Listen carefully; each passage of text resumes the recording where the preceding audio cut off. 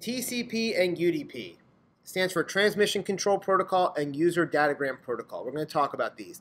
These are the way that data is transferred over your network.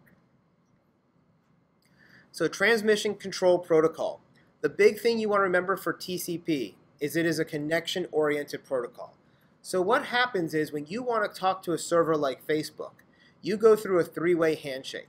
And it does what's called the SYN, SYNAC, ACK. And so what happens is I go, hey, Nick, I want to talk to you. And Nick goes, I acknowledge you want to talk to me. And I say, okay, I'm ready to talk to you. And then I start sending him my data. So you have this three-way handshake to make sure both parties are ready. This gives us reliable transportation of all of our segments. So if in the middle of me sending my data to Nick, he can go, oh, wait a minute, I didn't get it. He can realize that. It's kind of like if I was going to send him a book, right? There's 100 pages in the book. Each book page has a number. And when I send it to him, I send him the first 10 pages, and I go, did you get those 10? He goes, yeah, I got those 10. So I send him another 10. And he goes, oh, I only got 9 of those. Oh, what are you missing? I'm missing page 17. I'll resend page 17, right? And so that way he can make sure he gets the entire book. He's not missing any pages. This is good for all types of network data, and especially stuff that needs to be assured to get where it's going. So if you're going to your bank, you want to make sure that the right information is being sent back and forth. TCP will do that for you.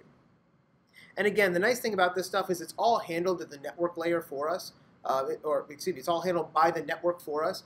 You as a technician don't need to configure it and say, I want to use TCP today, or I want to use UDP today. It's going to choose that based on the design of the network by the folks. For us as network technicians to understand that TCP is this three-way handshake and it's reliable, guaranteed transmissions, that's what you really need to know about it. The other side of the coin is UDP. And UDP is User Datagram Protocol. Now this one we call the connectionless protocol. This is unreliable. It just sends stuff and hopes it gets there. It's it's unaware if anything got there or not. It just sends it and forgets it. Okay? There's no retransmission at all. It's really good for audio and video streaming because it has a very low overhead. Because there's no three-way handshake, there's no checking of the data. That all saves us bandwidth. We don't have to go back and do it over and over again. The reason why it's good for audio and video is because A, it's faster, but B, if you miss 1 or 2 packets inside of a video, the videos are such large file sizes, your video will still play just fine, right? Whereas if I'm going to show you maybe a single picture, if I'm missing a chunk of that, you might visually see it. So audio and video, you're not really going to notice if you're missing some pieces, right? It's just going to send it and forget it. So as the picture says here, right, it says, hey, are you getting this? And the other guy goes, I don't care, just send it faster. That's what UDP is all about. Just send it to me faster, send it, send it, send it. When I teach a lot of times, especially in a large class, it's kind of UDP, right? I put it out there and hopefully you're getting what I'm saying.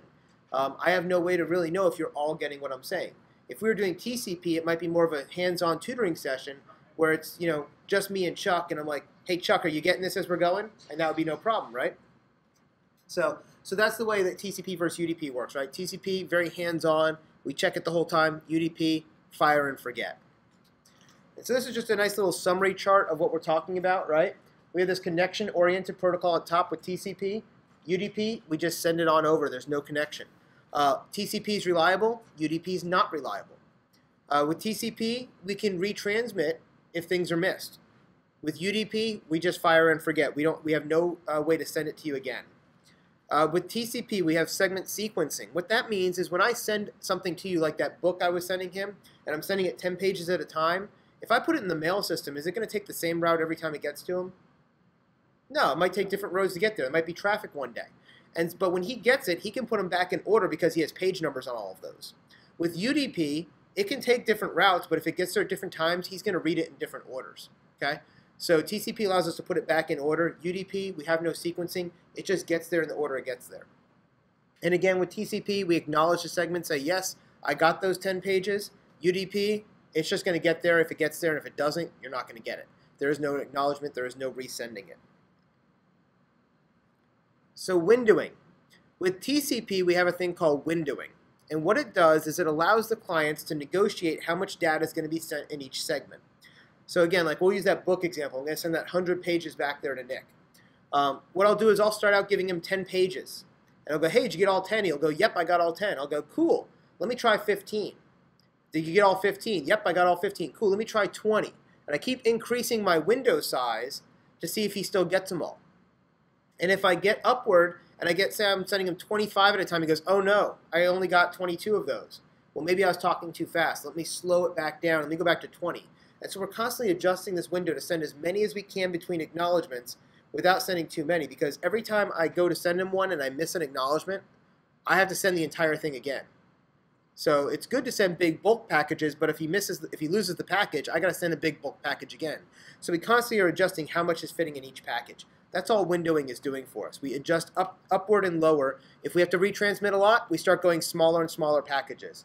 If we're getting it all, we'll keep going upward and upward until we have errors. As we keep adjusting to push as much as we can, as quickly as we can, without having too many errors.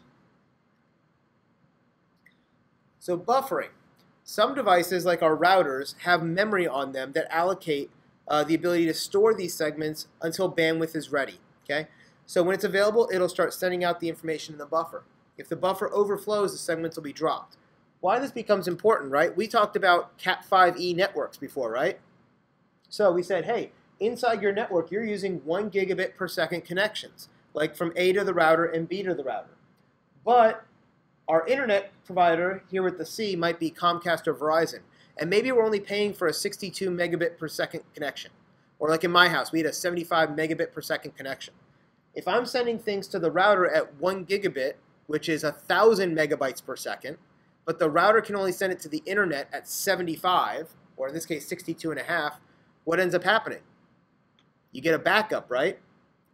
And so what ends up happening is the router has to have memory to hold the extra data. And what it does is it holds it until it has room to send it. Now, why this works without having problems all the time is that you're not usually sending 1 gigabit per second of data continually over the network 24 hours a day, 7 days a week, right? If you were, you would end up overloading this buffer and segments would be dropped. So instead, as I'm going to Facebook, I might overload it for a couple of seconds. The memory will hold it. When there's room, it'll send it out. Okay? That's all buffering is doing. It's just holding it until you have room to send it out the rest of the way. Port ranges. So one of the things you do need to understand for CompTIA is you have to know port numbers. Okay? So our ports, what they are is they can be anywhere from 0 up to 65,536. We have what's called well-known or reserved port numbers. Those are the ones that are 1,024 or lower, 0 to 124. The ones above 1,024 all the way up to 65,000 are called ephemeral ports. Those are ones that are not already designated for another purpose. So you can use those as you need to. And I'll show you the ones that you have to memorize. There's certain ones we're going to have to memorize. This next table is something you're going to have to memorize for the exam. And I'll make sure I give you guys each a printout of it. So with the port numbers, we have different services listed here with the acronym and what they are and the port numbers. So they may ask you on the exam, if you want to do a file transfer, what port would that happen over? Well, FTP is the file transfer protocol. It operates on port 21. If you wanted to have secure remote access, that's SSH, it operates over port 22. If you want to do unsecured remote access, it's port 23 for Telnet. If you're going to send emails, it happens over port 25, etc., all the way down the list, right? What a port number is, the reason why I have a picture of a door here is because that's what port numbers are. They are a doorway. So I have one IP number for this laptop, but I might be going to 3 or 4 websites at the same time. How does it know which browser tab is going to Facebook and Google and Yahoo? It uses port numbers. In this case, we use high number ephemeral ports to keep that separated. So make sure you do understand what the service is, what the acronym is, and what the IP is. Unfortunately, this is just a memorization chart, right? Every IT certification you ever take for the rest of your life, you're going to have to know port numbers. This is the basic ones you're going to have to know. As you go into other certs, they're going to add more. And they'll add more, and they'll add more, and they'll add more. When you get into CEH, there's about 30 to 40 of them you have to know. When you go to CISSP, it's about 30, 40, 50 of them you have to know, somewhere in there. And so they just keep adding more and more. These are by far the most common ones, which is why A+ uses them. So when we send data over the network, if I'm going to go from the client to the web server, I am going to call out to the web server on port 80, which is web traffic.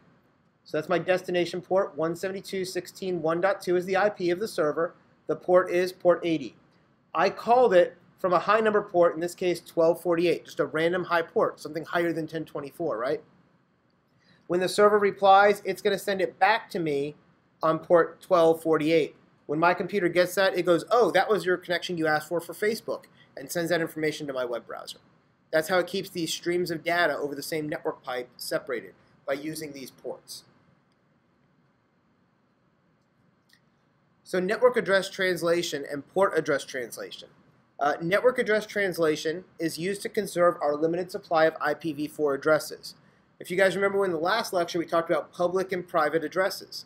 What NAT does is it takes our private address and converts it into a public address. So I'll give you a good example of this. In this particular picture, we have an IP address of 192.168.1.24. That is a private Class C address, right?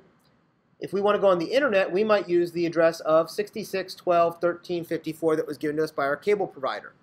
So what happens is my computer goes to the router then transfers the information using the other address out to the internet and back. Now with NAT, you have to have a one-to-one mapping of IP addresses.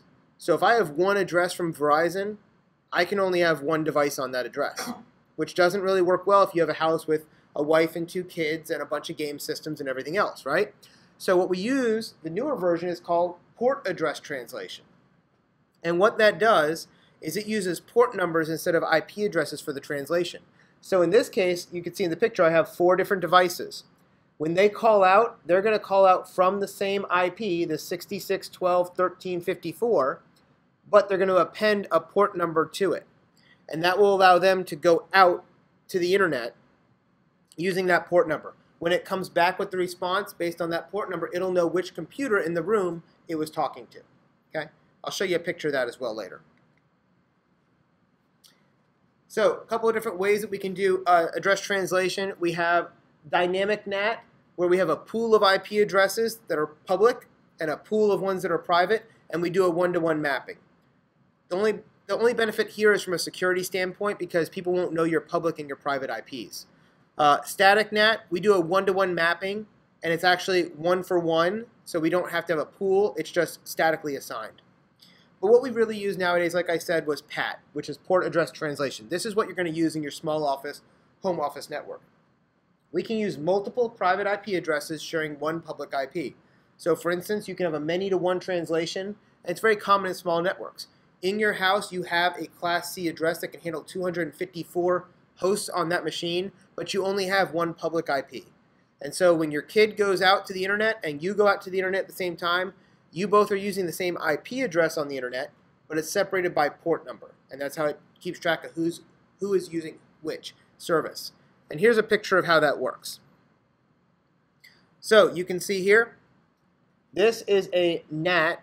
This is using network address translation, not port address translation.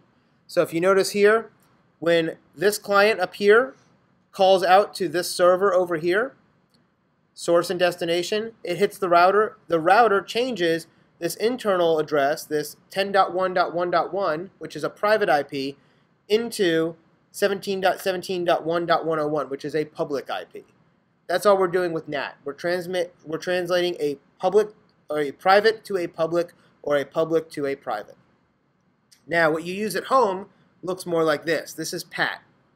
And what happens here is you can see that this guy, 10.1.1.1, has a port number of 1025, which is an ephemeral port, a high port, and he's going to a web server on port 80.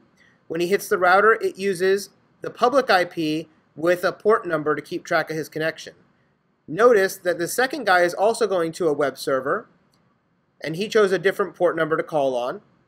And when he gets to the router, he's using the same public IP, but a different port number, which allows this server to know that these are 2 separate connections, even though they're coming from the same place.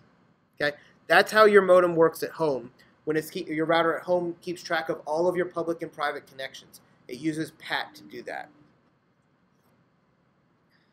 So if you have a customer who requires that both the default FTP ports be allowed on the firewall, which of the following should the technician enable to allow this communication? So this comes down to basically, did you memorize your chart? Which we haven't yet because I didn't give you enough time to, right?